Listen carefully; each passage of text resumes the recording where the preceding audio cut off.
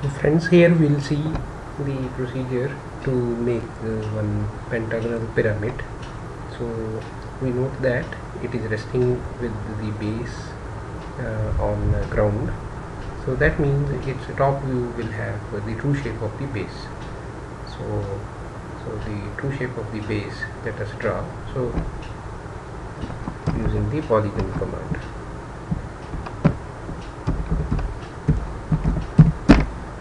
So we have 5 sides because it's a pentagon with edge method, because edge length is given. So which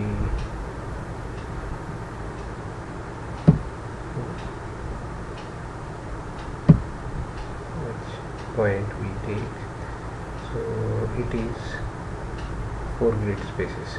We note that here the base edge is is perpendicular to VP also, so that condition is also satisfied.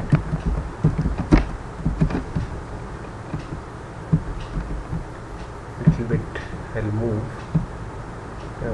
so that we have space for its front view. So we have the XY line here, and we have, let us say, the ground line here. This is the ground line. Now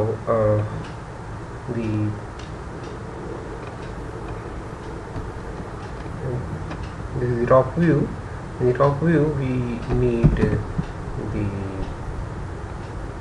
edges, slant edges also. So to show them, we can draw a line, so like this. So we need to draw the line up to the centroid. That means this, from this line up to the mid of the opposite edge, we can draw the lines. So this way we get the intersection. So what we basically do is, we want to draw the line, and from any corner to the midpoint of the opposite edge. So that way, so any two lines we can initiate, and we will be able to get the point of intersection. That point of intersection is the centroid of this figure, and the apex in the regular solid, so that will definitely coincide from in the top view, so when it is in upright position, so with the centroid.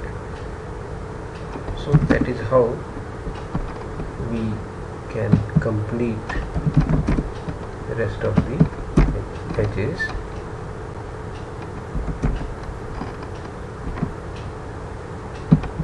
From here to the intersection, so then you can trim off whatever is not needed. Whatever is not needed, finally we can trim that off.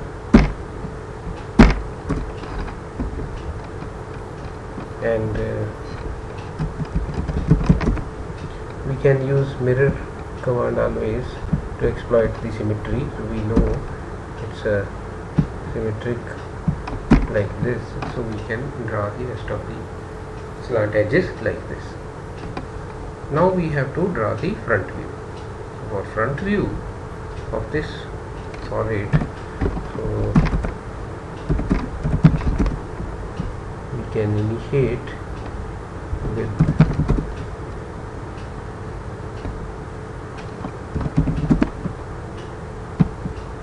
this point, drop the perpendicular. For that, ortho on can be used, and we can also drop the perpendicular from the apex, so like this. Now we know, so here the height is 150 mm, so 6 grid spaces from the ground. We have to choose the location of the apex, 3, 4, 5, 6. So this is exactly located. So we can now draw the line from the end of this point, and ortho of the end of this point, and we have the vertical alignment with the end of this slant edge, so it is in vertical alignment with the end of this slant edge. So we have another slant edge. For that also we switch on the ortho, and that we can complete ortho of up to this end. Then the construction lines can be removed. So this is how a simple figure has been completed. So the pentagonal pyramid, so its front view and top view will look like this. So thank you.